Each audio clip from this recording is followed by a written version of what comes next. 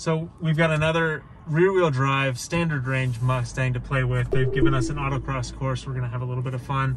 I'm gonna take you on a parade lap first to make sure I know how the track goes, and then we'll jump into it. We've got it in unbridled mode. I'm gonna keep one pedal drive off, and this one has the piped in propulsion sound, so you're gonna get to hear what this thing sounds like on full throttle. It's kind of a fun surprise. See how good my camera work is when you're tossing it around. It's always fun. All right, here we go down our first straight. There's a little piped in V8 noise. We come to a stop and we take it through a little slalom. Start it from the outside, back on the inside, back on the outside.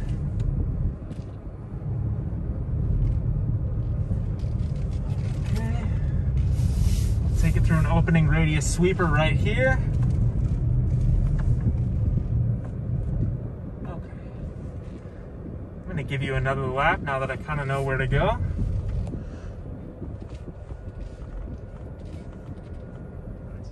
So here we are going down this back straight. I'm gonna pin it. There's a little V8 rumble coming through. Take it through a hairpin and into a set of S's.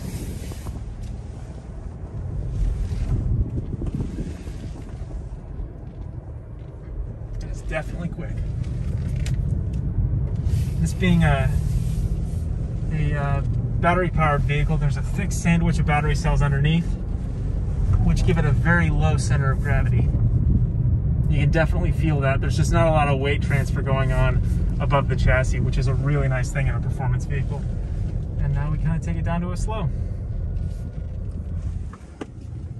It's good. It feels great. The electric response is wonderful. Any electric vehicle, even a Nissan Leaf or a Chevrolet Bolt, is going to have very responsive, snappy throttle, which is a lot of fun. And this thing just takes it to the next level. The rear-wheel drive is wonderful. It's very balanced through corners. This is a very short drive, so we really need some more time behind the wheel to decide if it's really truly a sporty SUV. But first impressions are good.